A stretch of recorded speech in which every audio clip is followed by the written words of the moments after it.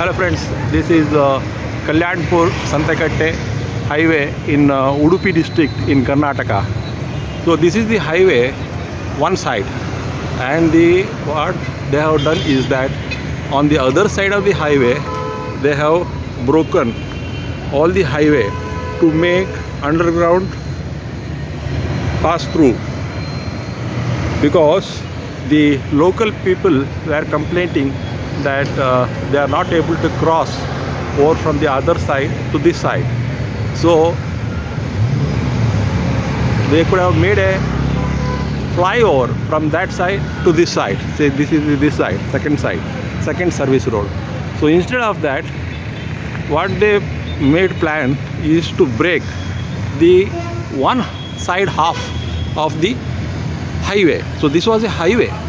This was a highway road from Kundapur to Mangaluru, and they, for about 1 kilometer, it is I think more than a kilometer, they broke the highway from here. See, you can see they broke. This is the service road from one side. So this side they broke the highway, and unfortunately they got the stone here, big stone. So the work is stopped. Still they went on to dig for another kilometer, and all the mud were taken. Now the problem here is that this rock, it has been told that about 8 departments permission is required for this breaking this stone, big stone here. They didn't imagine that, see, the one piece of the stone is here, and they made some small effort to break it. They could not break it. So now the work is stopped here.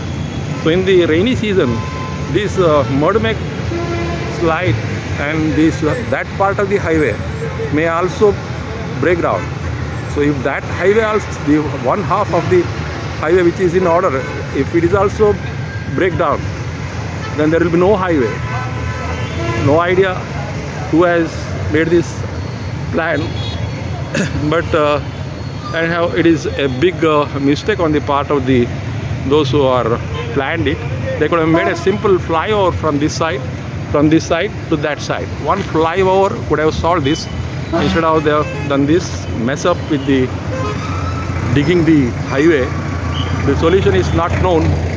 We have to see how they will finish this. Now the rainy season, it is very risky here. Even this side also may collapse.